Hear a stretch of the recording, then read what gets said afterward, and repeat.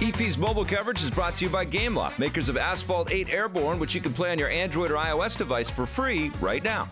Before starting this gig on Reviews in the Run, I actually was a jewel trader. That's why I wanted to play Splendor. Is it because you're a gypsy? It's because I'm a gypsy, yes! Explain how this thing works. Okay, I want to hear how you're going to explain how this game works for people. This is going to be a little bit difficult to explain. Yeah, because you're looking at little gemstones along the side, and then you've got a bunch of numbers in different corners, and then you've got cards that have numbers on them and a stone on them.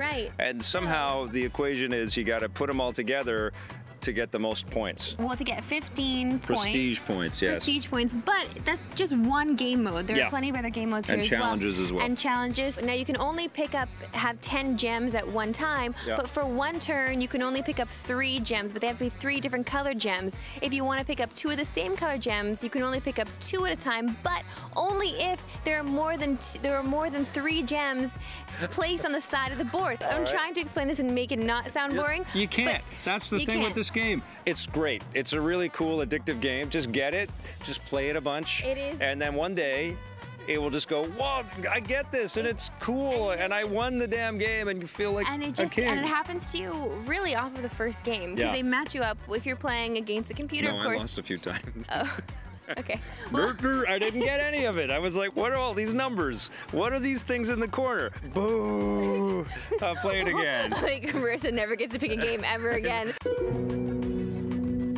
But then, after a few times of getting my butt kicked, and I was like adding things up, I was like, oh, I get this, and then you can't stop playing it. It all makes sense, yeah. And you have an ability on the side that if you match up, if you get that many numbers of gems that they are looking for. You're trying to explain it again. I'm sorry, but it's ridiculous. I'm sorry. Is it fun? But they get attracted to you, like they're excited for you. They congratulate you. They want to be on your side. And then they give you more prestige points. Exactly, and then that's how you get ahead. Look, I love games like this. I love Settlers of Catan. I love Carcassonne. I love these games on my iPad because really, this is what the iPad is for. It's for these awesome little card games you can play digitally. And it's a social game, too, because you can play up to 4 people. You know, I mean, good luck explaining the rules to 3 other people. It's true. But you can gather around an iPad and play it that way. You can also have a solitaire-like experience and just play it solo against the AI. The only thing that I don't like about this game is its very blah look, even in the menus. I think they did a pretty good job with what they had to deal with. I think they animated the cards flipping and flying. It's not Hearthstone with all of its incredible back and forth dialogue and the flashiness.